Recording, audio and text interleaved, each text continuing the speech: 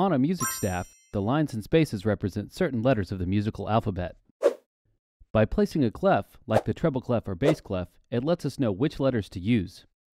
In this video, we will focus on the bass clef. When first learning which letters go where, it's good to use the mnemonic device. To remember the letters for the lines, we're going to use great big dragons fly around. When we take the first letter of each word, we get G, B, D, F, A. G on line 1, B on line 2, D on line 3, F on line 4, and A on line 5. The letters for the lines. Now, let's focus on the spaces.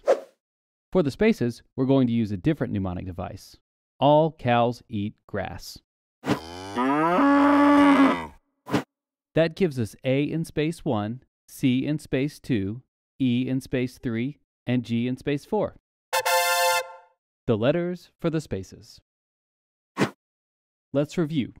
Great big dragons fly around gives us G, B, D, F, and A, and all cows eat grass gives us A, C, E, G.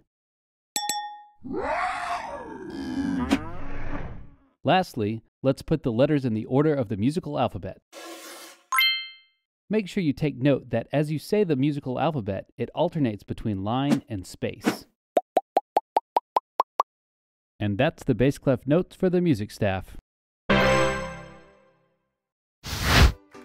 Did you enjoy this video? If so, make sure you give it a like and share it with any friends or teachers who might find it useful.